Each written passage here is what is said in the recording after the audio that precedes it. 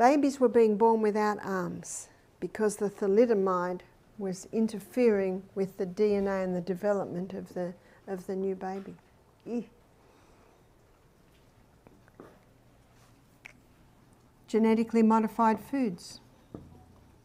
Genetically modified foods is the combination of the DNA of two different species being spliced together, maybe an Atlantic salmon and a tomato, hoping to create a tomato that grows in the snow, but it actually doesn't. And it's got 5 centres. And when you eat genetically modified food, it has the potential to damage your DNA. Vladimir Putin,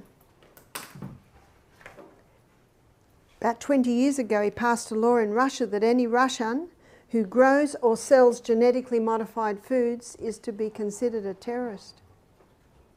He's giving land away to Russians who will grow organically grown food.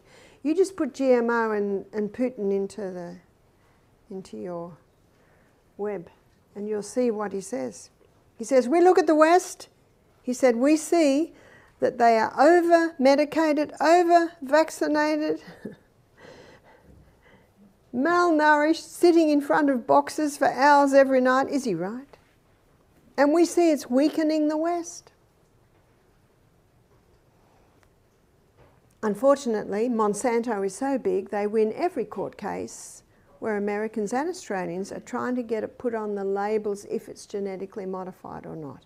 If you buy organic, you can be assured that it's not genetically modified, because if an organic farmer uses genetically modified seed, he loses his organic status.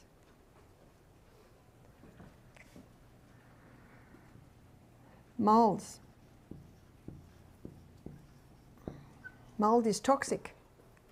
And I find that in America, people are more exposed to it than, say, in Australia, because many homes in America have basements.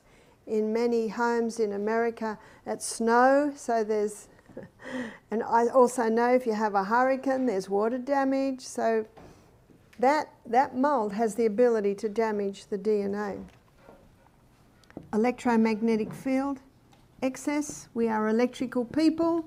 There's a spark of electricity in every cell in the body, and the electromagnetic field that is in your cell is not the same that's in your device.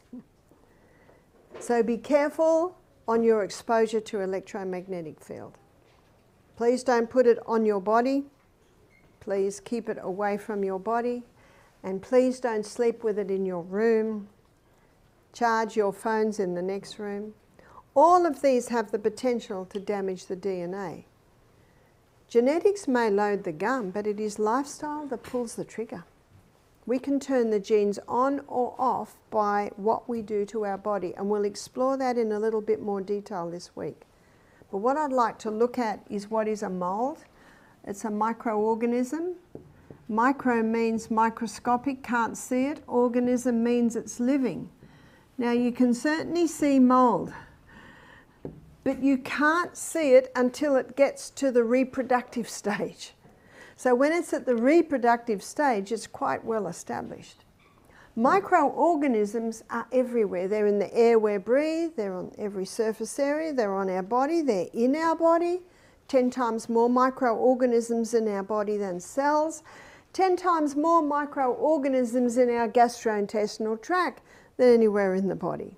And whenever the environment is right and the body that runs according to precision balance, when it's in the correct balance, these microorganisms are contributing to the proper running of the human body.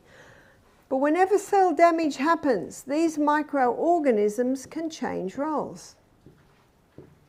These microorganisms, whenever there's cell damage, they now become the cleanup team, or as one microbiologist said to me, Barbara, as pathologists, we call them the garbage collectors. So what's the name of these garbage collectors? It might surprise you, and it might not. It is bacteria. That's what bacteria is. That's what it does.